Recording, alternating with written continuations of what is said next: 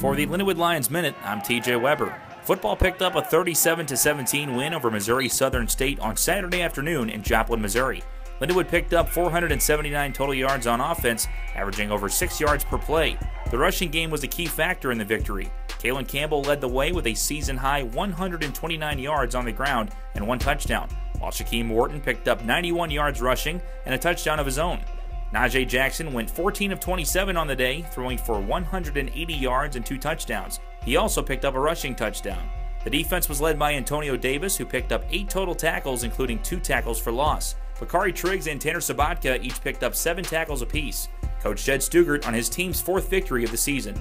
They stayed focused this whole week on this task at hand and not let the record get in the way, and they came out and played well. And I think, right now I can already tell, when we did break down on Beat the Mules afterwards, there was a little bit more spring in their step when we broke down. So they have a great opportunity in front of them to face a really good explosive offense out of Central Missouri, and their defense, I think we can attack their defense a little bit. And I think it's one of those things where it's going to be 2 offenses in this game, and the defenses are going to have the challenges. And so I'm ready for our defense to step up to that challenge. Lions will finish their season at home against the University of Central Missouri on Saturday, November 11th. Kickoff is set for 1 p.m. at Hunter Stadium. For the Lindenwood Lions Minute, I'm TJ Weber.